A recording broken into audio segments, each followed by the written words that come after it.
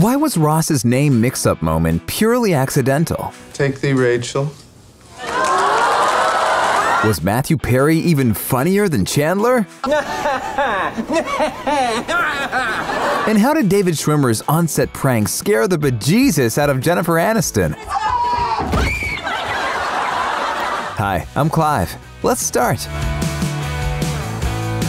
I Take Thee, Rachel. This is one of the most memorable Ross moments. It was so unexpected, probably the best Friends cliffhanger ever. Take thee, Emily. Like there'd be anybody else. And it makes it even more shocking that the line wasn't in the script. The idea for it appeared when David Schwimmer once accidentally said Rachel while talking to Emily. No, it didn't happen in the actual wedding scene, but a bit earlier. David and Helen Baxendale, the actress who played Emily, rehearsed a scene. David said, "Rachel, the taxi is here," instead of "Emily, the taxi is here." The Friends writer Greg Mallins heard it and immediately had his eureka moment. Sure, this idea was utterly crazy, but it did give us a lot of laughs. And it also worked well for Baxendale. She didn't want to keep being in Friends because she was pregnant, and the mix-up provided an excellent reason to quickly write her out of the show. Now, it's hard to imagine what kind of ending the writers had in mind before David's slip of the tongue happened. Too bad they never shared what they initially planned, but we're sure that the I Take Thee, Rachel ending worked out for the best. How Joey jumped on the bed. Remember the episode in season 3 where Joey unexpectedly had his arm in a sling? Chandler gave a very Joey-like reason for his injury back then. See, Joe, that's why your parents told you not to jump on the bed.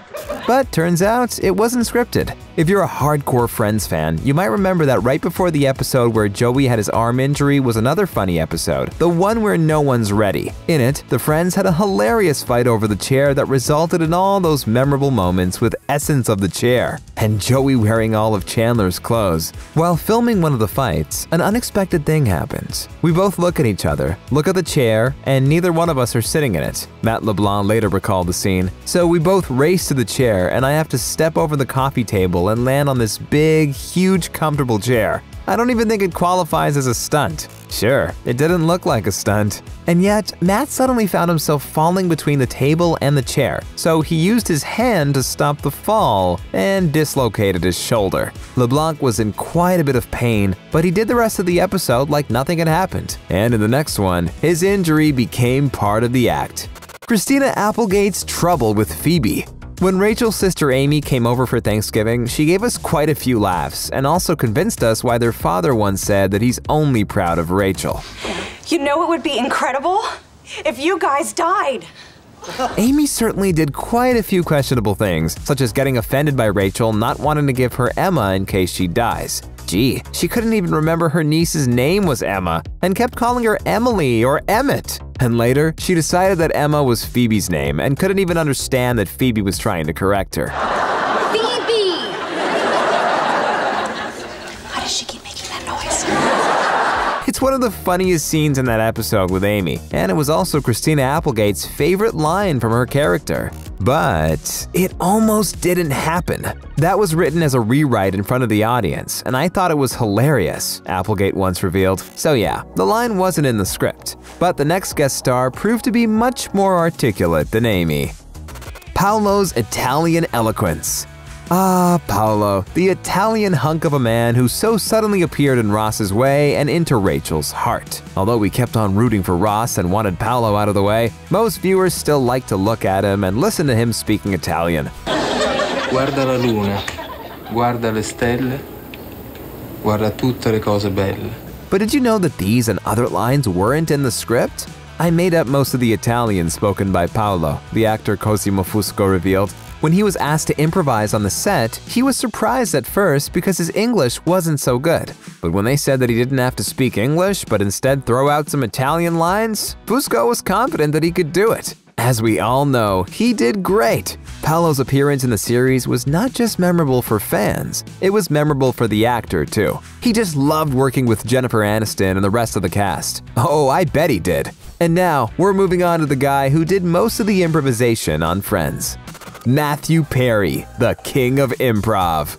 Chandler is funny, but we can assume that Perry is even funnier. After all, so many of Chandler's lines were improvised on the spot by the actor himself. Let's start with season 2, the episode where Joey recommended a tailor to his friend and couldn't remember when he came to him for the first time. He was like, "I was 15. No, wait, 16. No, excuse me, 15. Alright, when was 1990? And Chandler's answer to Joey is a line that became a favorite for so many fans. You have to stop the Q-tip when there's resistance.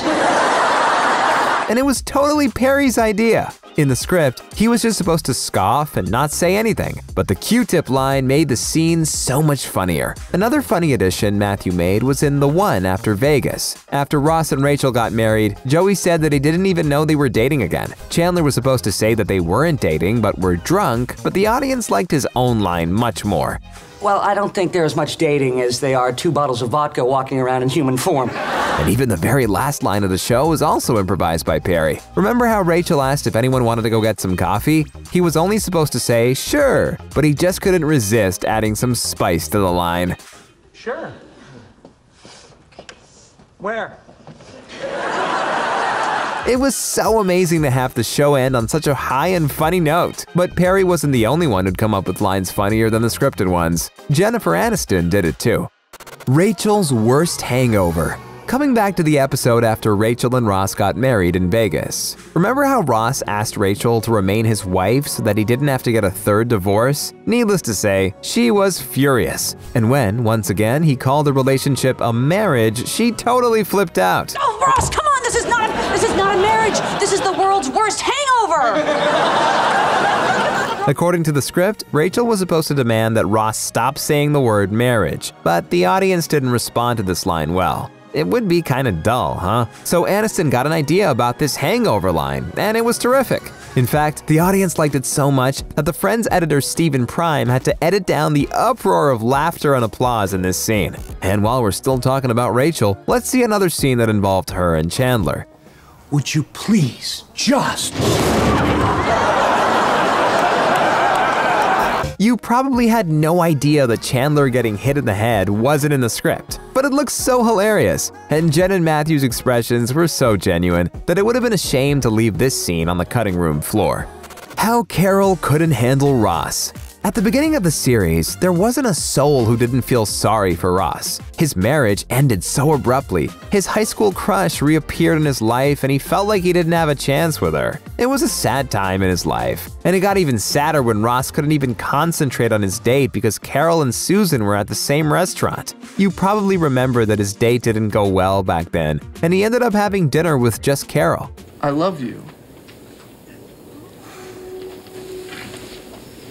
It was Ross's last effort to win Carol back, and David Schwimmer played it so perfectly that Jane Sibbett couldn't keep from crying. My eyes welled with tears as we were doing the scene because he was so tender and so loving, the actress recalled. Yes, she's right. The scene really was sweet, and her crying made it even more perfect. So it's no wonder the editors decided to keep this take. But let's talk about funnier stuff, because it's Friends after all. Everything about Marcel. People from the movie industry always say that the hardest thing to do on a set is work with babies and animals. After all, they just do their own thing and you can't really control them. That's what happened to the monkey that played Ross's pet, Marcel. Katie, the female monkey who played him, behaved, well, like a monkey on the set. If you press that button, you are in very, very big trouble. So it's no wonder that some of the scenes with Marcel weren't scripted. For example, the Primates trainer once shared that in one of them, Katie the monkey threw a bra at Jennifer Aniston. Can you imagine? But although it might sound surprising, it wasn't the most shocking thing for Aniston on the set of Friends. Ross and Ben pranking Rachel. Don't know about you, but for me, this is the best scene with Ross and Ben. Well, except for the holiday armadillo, maybe. So this incident happened after Ross asked Rachel to look after Ben for a bit, and she taught him some nasty pranks. Saran wrap on the toilet seat so the pee goes everywhere. Sure, Ross didn't like it because he hated practical jokes. But at the end of the episode, he and Ben pulled the ultimate prank on Rachel. Yeah, you guys, I'm serious. You gotta stop. and then it turned out that it was just a dummy. It was hilarious, but you'll love this scene even more when you learn that it was an actual prank David Schwimmer and young Cole Sprouse pulled on Jennifer Aniston. They wanted a more genuine reaction from the actress, and no one told her what was going to happen. Jen even broke character and yelled out, "Oh my God, David!" and it had to be dubbed over later. What can I say? The prank worked out pretty well. The cameo that changed everything. As you can see now, most of the Friends cast are really good at ad-libbing, but none of them could compare to the timeless comedy icons Billy Crystal and Robin Williams. Their cameo in season 3 was unforgettable. You know, you just feel and you get, you know? Like when you go bowling and you know you're in somebody else's shoes? That's the one. And it was completely improvised. The cameo wasn't in the script, and the whole thing happened because Williams and Crystal were working at a neighboring set and stopped by one day. The Friends writers asked if they wanted to do a cameo, and the comedians said yes. Williams and Crystal invented the story behind their characters on the go. Oh, can I have it, Nancy? Could you please give me this thing, all right? Interestingly, Matt LeBlanc took a small part in the improvisation. So you're the gynecologist? Hey, I'm trying to have a private conversation right now. And Courtney Cox also ad-libbed her final line in the scene. So, Monica, what were you going to tell us? I have no idea. Not surprisingly, this whole thing turned out to be pure gold. If you want to learn more about the best celebrity cameos on Friends, watch our video about them. And stay awesome!